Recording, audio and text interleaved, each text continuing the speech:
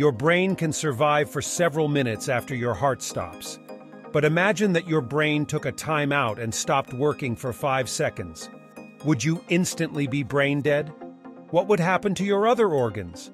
And could your normal life functions resume when your brain begins working again? And here's what would happen if your brain stopped working for 5 seconds.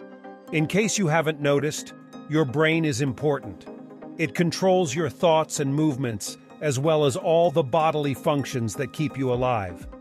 This amazing organ can survive up to 6 minutes after your heart stops, but sometimes the human brain can take a coffee break when most of the brain activity shuts down.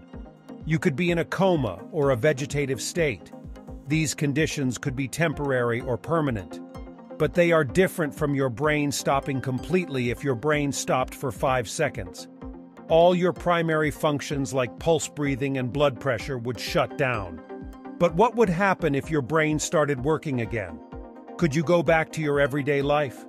Sorry to break it to you, but if your brain shut off for 5 seconds, you'd be brain dead, and brain death is irreversible.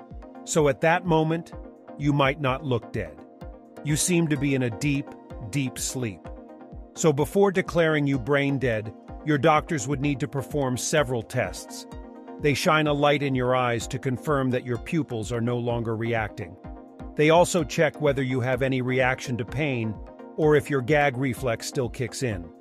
Once it's confirmed you have no pulse and no registered brain activity, you would be clinically dead. And sadly, nothing can be done to reverse this. Your brain wouldn't be able to come back to life 5 seconds later. But what would be happening to your body?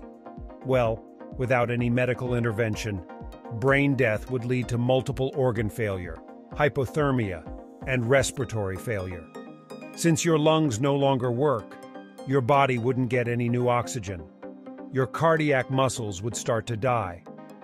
Within an hour or so, your heart would stop. But the death process wouldn't end there.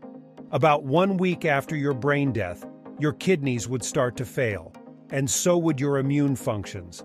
That's because your brain would no longer be creating the hormones needed for all the biological processes in your body. You know, if there's one bright side to all of this, it's at least you wouldn't suffer. No, you wouldn't feel anything. But that's only because you're completely dead. If you were a registered organ donor, the doctors would have methods to keep your body functioning for a long time, even after brain death. They would need to maintain a healthy environment for your organs, so they'd provide your body with necessary medications, hormones, and fluids, and then keep you on a ventilator. This breathing machine would inflate your lungs with air to keep your heart beating. As long as there's oxygen, your heart can keep on pumping.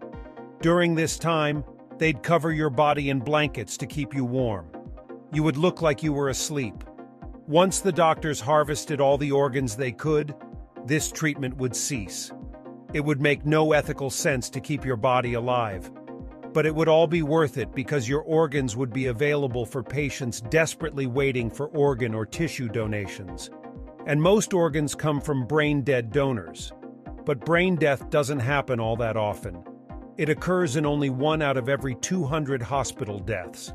So you can see why organ transplants are so hard to come by. Or I guess you could see if you weren't, brain dead. Now, would it be any better if you were in a coma and never woke up? Well, that's a story for another.